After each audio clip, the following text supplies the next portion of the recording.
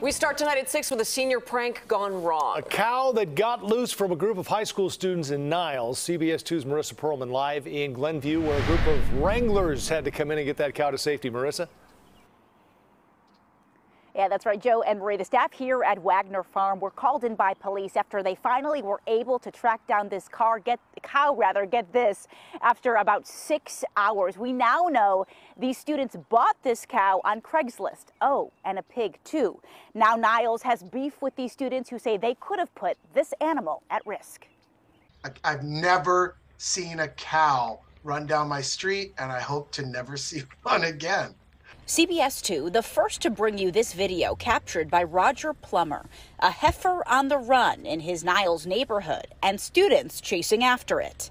Niles police say Northridge Prep high school seniors had planned a senior prank to get this cow, a pig, and some chickens loose inside their school.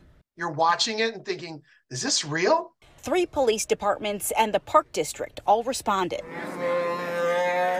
Once it was corralled, video shows the staff at Wagner Farms in Glenview wrestling the heifer to the ground, trying to get it safely inside a trailer. We created a funnel out of fence panels to get it to the trailer, but we knew when it got there, that's where it was going to get rough. Jonathan Keister with Wagner Farms says this could have been dangerous for both the students and the animal. His fear, the cow could have been hit by a car. It was tough enough for 2 of us that know how to work livestock to handle them, so I don't know how some high school kids thought they were going to do it. But I don't think that pre-planning was part of, what went into this. They also plan to bring chickens from a student's home inside the school. Somewhere, somehow, this went south. These were not pets. Those animals were terrified, obviously. And when you don't know how to handle those things, this is what happens.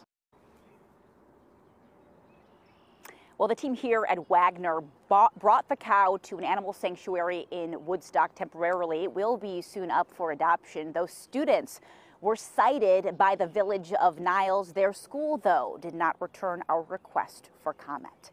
We're live in Glenview. I'm Marissa Perlman, CBS 2 News. Joe, Marie. All right. I think they're going to have an FFA program at the school, maybe. Starts on Monday. Yeah. Thanks, Marissa.